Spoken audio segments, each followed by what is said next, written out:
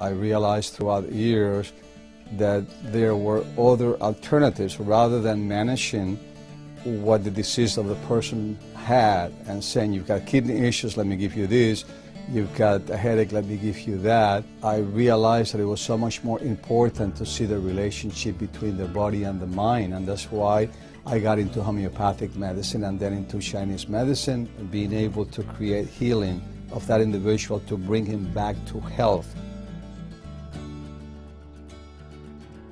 She's an all-natural homeopathic baby. Anytime we have a problem, we come and he takes care of it, and she's completely healthy.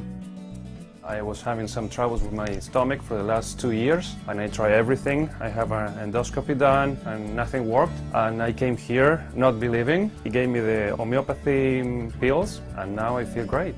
I feel like you.